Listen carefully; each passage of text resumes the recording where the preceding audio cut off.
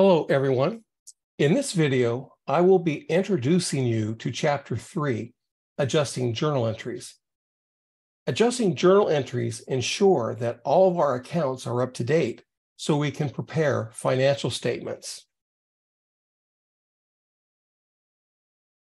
In Chapter 1, we talked about the time period assumption, which means that we can divide the economic life of our business into these time periods, usually in monthly increments. We want to prepare financial statements every month because we want to know what's going on so we can make better business decisions. So if we prepare financial statements for the month of January, we should have all of our revenues for January and all of our expenses for January, so we can have our net income for January. Now, we can also prepare financial statements for the entire year. For instance, in this calendar year ending December 31, we would have all of our revenues from January 1 through December 31, all of our expenses from January 1 to December 31 to get our annual net income. Your book talks about a fiscal year versus a calendar year. A calendar year is what you are used to, right? December 1 is the end of the year, right? So a fiscal year is a year that doesn't end December 31. For instance, Fresno City College is on a fiscal year. Our new year begins July 1, and our year end is June 30. And that's very typical of government entities. In this class, I'm teaching you the accrual basis of accounting, which means that transactions are recorded in the periods in which the events occur. Revenues are recognized when earned, and it doesn't matter if cash is received. Okay, let me give you a good example of this. You mow your customer's lawn, and you tell the customer, I just finished mowing your lawn, that'll be $30. He pays you the $30. Well, great, you earn the revenue, right? You earn $30 of revenue. But what happens if you say, that'll be $30, please, and he says, I'll pay you later? You are still going to record the revenue. Why? Because you finished mowing his lawn. It doesn't matter that you received the cash. So remember, in the accrual basis of accounting, revenues are recognized when earned. It doesn't matter if cash is received. Likewise, expenses are recognized when incurred. Incurred is just a fancy word for it happened, right? So expenses are recognized when they happen. Now, it doesn't matter if cash is paid. If they happen, you record it. So let me give you a good example. Let's say that you have an employee that works for you, and he finished like 3 days of work in December. Now, you're not going to pay him until January. But it doesn't matter that you're going to pay him in January. He worked for you in December, so you have to recognize wage expense in December. You also have to recognize the fact that you owe him the money, and that would be a credit to wages payable. So again, expenses are recognized when incurred. It doesn't matter if cash is paid. We do have this method called the cash basis of accounting. Now, this is really easy. If everything was on a cash basis, I could teach you everything you needed to know within 1 or 2 sessions. You all get A's, and we'd have a great semester. But in the cash basis, it's simple. When you receive cash, you record revenue. When you pay cash, you record the expense. What's really crazy about the cash basis, though, is there's no such thing as an asset. Why? Because when you pay cash, it's an expense. So let's say you buy a truck. Well, because you paid cash and it's on a cash basis, you would be debiting truck expense. Is that kind of interesting? Now, if cash basis is not in accordance with generally accepted accounting principles, like I say here, why am I telling it to you? Well, you're going to encounter the cash basis of accounting. Your tax return is based upon cash basis. For instance, you can't deduct an expense unless you actually pay it, right? But then again, if you don't have to record the revenues on your tax return unless you receive the cash. So anyway, you will come across it, but it's not GAAP. So let me go ahead and illustrate this with a quick study problem. So get your textbook out and go to Quick Study 3-2. It's on page 117. And while you do that, I'll get this ready.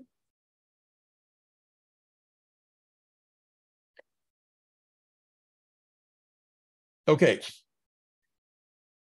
It says that in its first year of operations, Roma Company reports the following.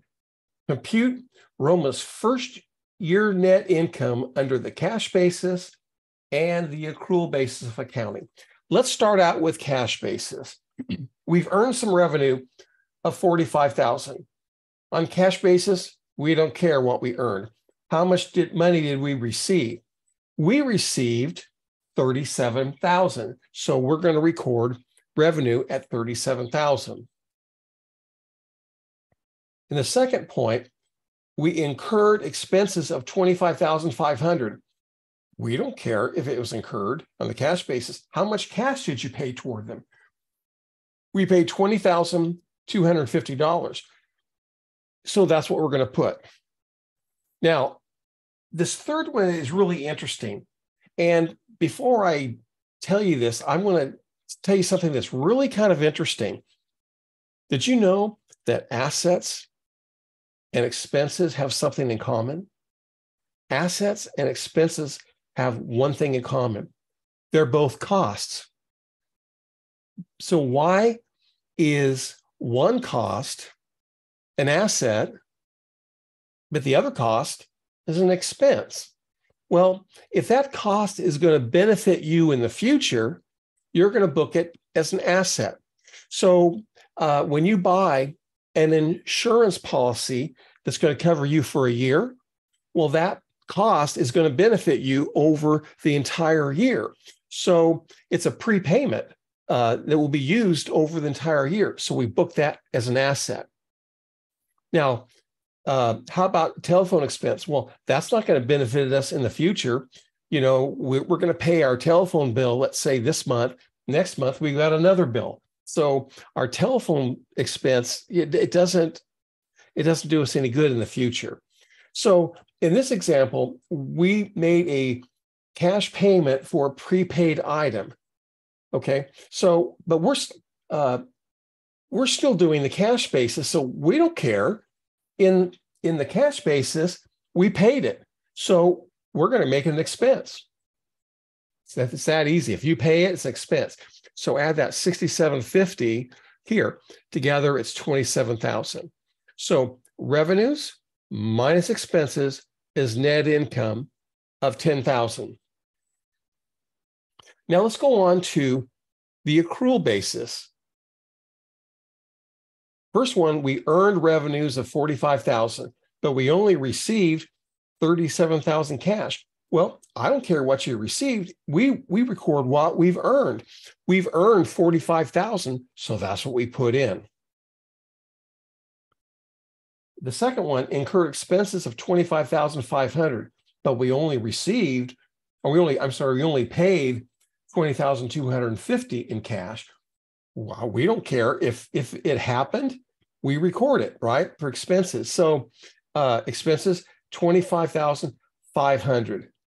Now that third item, that prepaid $67.50 in cash that we paid. Yeah, it's part of the expense of cash basis, but in the accrual basis, because that cost is a prepayment, it's going to benefit us in the future. We're going to book that as an asset, and then like insurance policy, right? And then later on, we'll expense it as we use up that policy. So, like I said, we prepaid $67.50 in cash, but that won't be expensed until next year. So that cash payment is not an expense. It's going to be an asset, a prepaid item. So we don't include it under expenses. Revenue, $45,000 minus expenses of $25,500 equals net income of $19,500.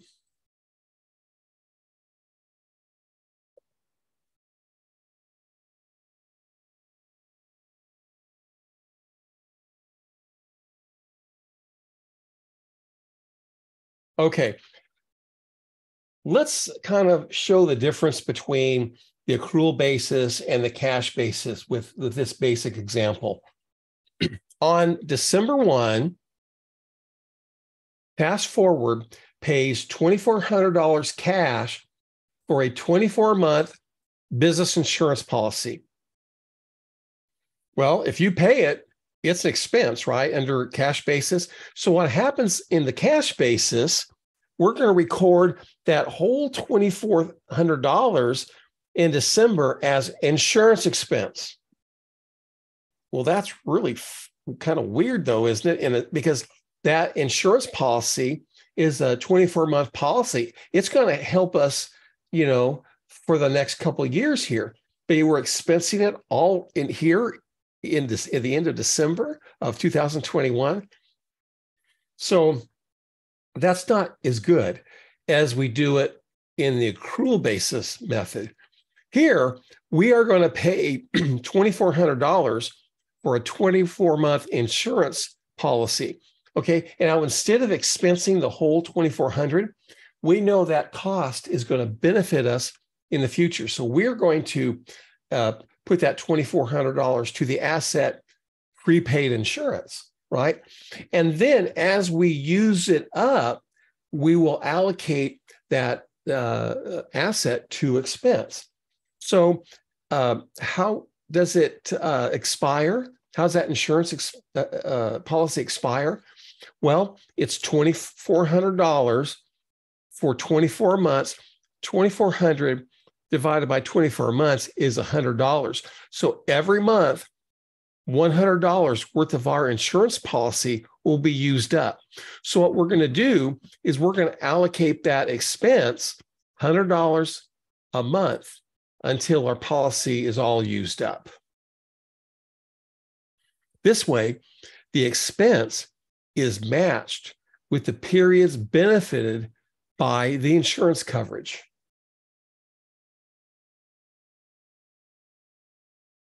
Also in Chapter 1, we talked about the revenue recognition principle. It states that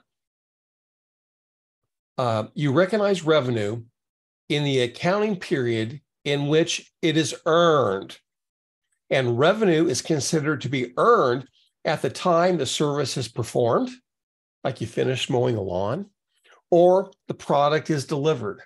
Okay, so here is where you would recognize the revenue. In this case, when the service was performed. I have a great example about this when I was an auditor. Me and another auditor went out and we audited a company that sells Thomas buses to school districts. Okay, so we were out at the job site and I'm just minding my own business. And I hear this heated argument in the owner's office. And I knew something was really wrong because my colleague was very calm and cool. He was just the nicest guy in the world. But man, the owner was really mad. Well, when they all both came out in private, I asked my colleague this. I said, Phil, what was going on in there? And he said that the owner was recognizing revenue as soon as the school district ordered the bus. He can't do that. In order to recognize the revenue, he has to deliver the bus. Oh, so, and why would the owner do that? Well, he wanted to beef up his income statement because he wanted to show that he had more net income than he had. And because the more income he had, the more the bank was going to give him a loan. Matter of fact, the reason why we were out there is the bank requested audited financial statements. They wanted to make sure that what they were reading was in accordance with generally accepted accounting principles.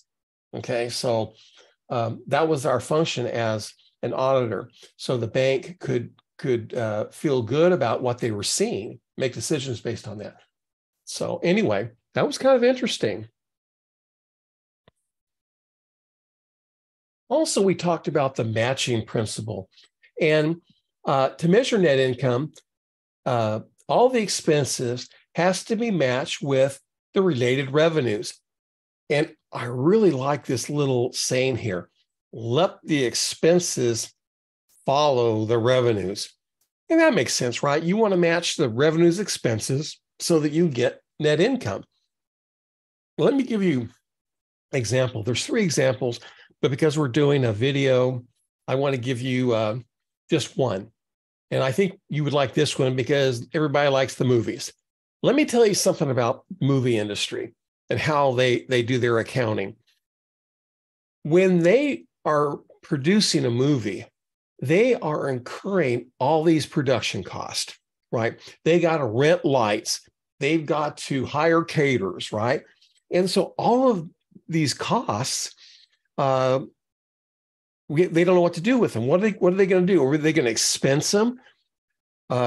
Because if they do that, then they're not getting any ticket sales because the movie hasn't been made yet. So they hire a caterer. Okay, so they have food expense. Then their income statement, net loss. They rent some lights, net loss. I mean, all these months is net loss, net loss, net loss.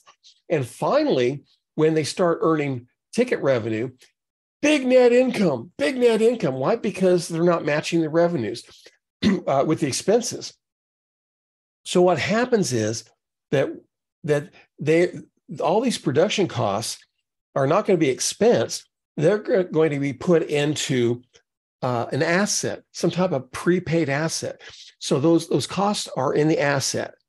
And then when they start their ticket revenue and they're starting to earn money, they'll transfer that asset, those production costs, into expense so they can match the revenue of the ticket sales with those production costs. That's how they kind of do it. That's the matching principle. Okay, so at this point, this is an introduction to adjusting entries. I'm going to prepare and explain in general terms adjusting entries. I mean, I've got a lot of videos that goes into more detail, but this is the overall picture. Adjusting journal entries, I call them AJEs, are made to ensure that revenue recognition and expense recognition principles are followed.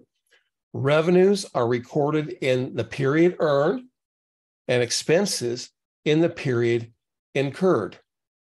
Adjusting entries are necessary because the trial balance may not contain up-to-date and complete data. So we need the adjusting entries to make sure that all of our accounts and their balances are correct.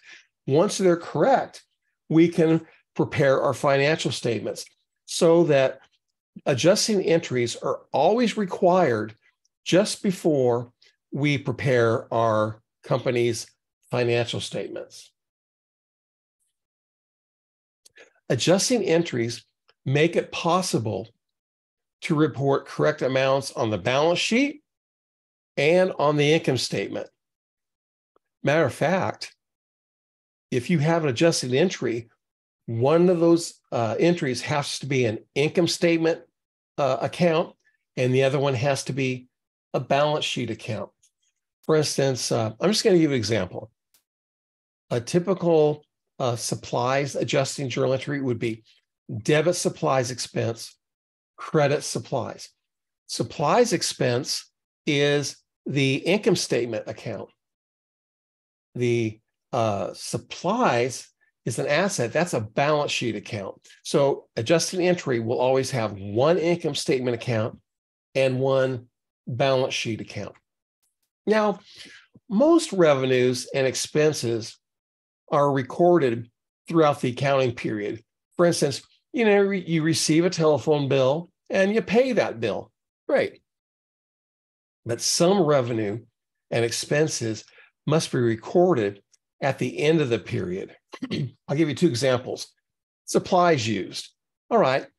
When you buy supplies, you debit the asset supplies, but you don't get an invoice said, hey man, you just used ream of paper and two boxes of paper clips. It doesn't happen that way. You have to figure out, well, how much did you use? And based on that, how much you used, we have to do our adjustment entry to record that. Or how about the insurance policy expired? When we buy a policy, we debit the asset prepaid insurance, right? And it's an asset, but there's no invoice that you're given saying, hey man, a month of your insurance policy just expired.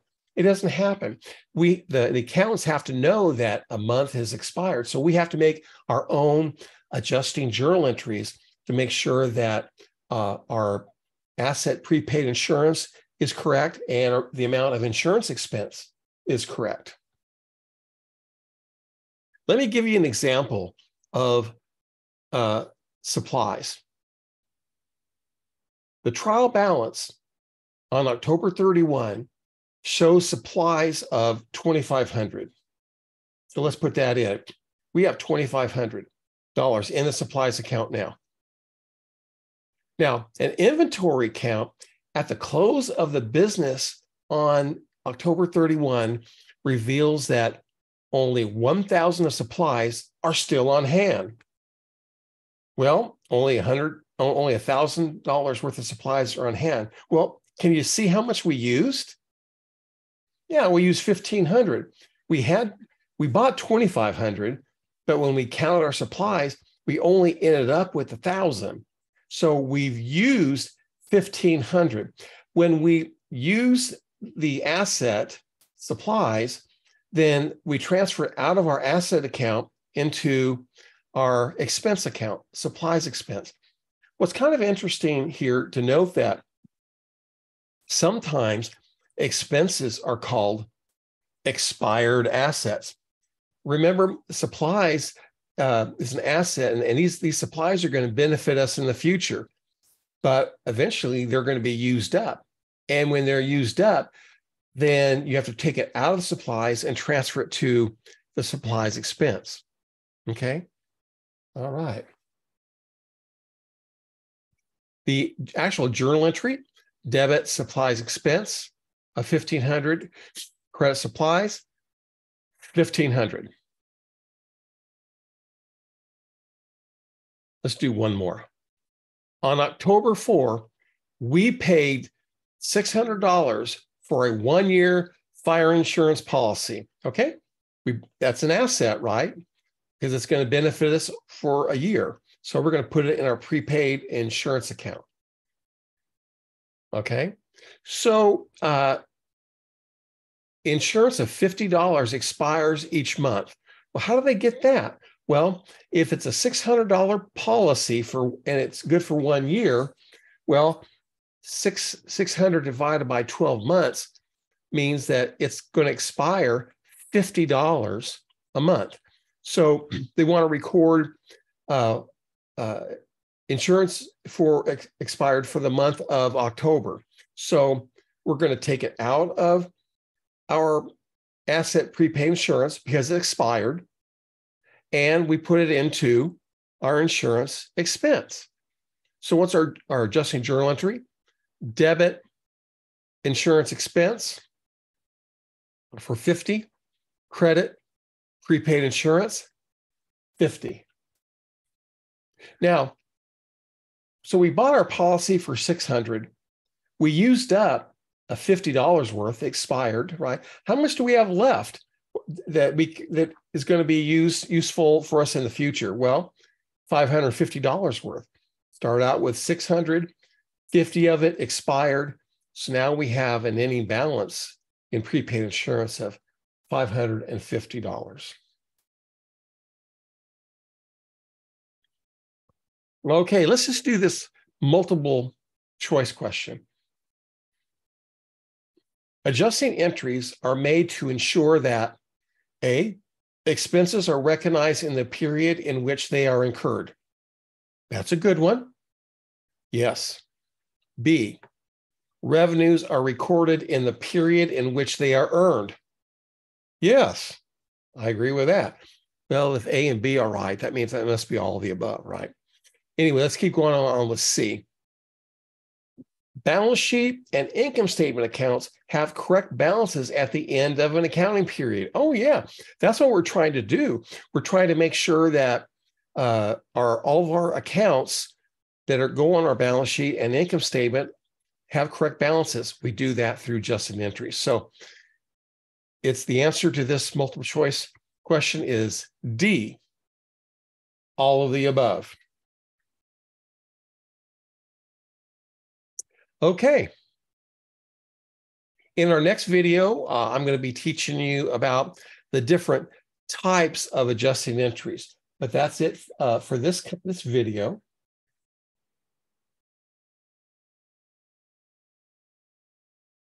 And with that, I will see you guys in the next one. Bye-bye now.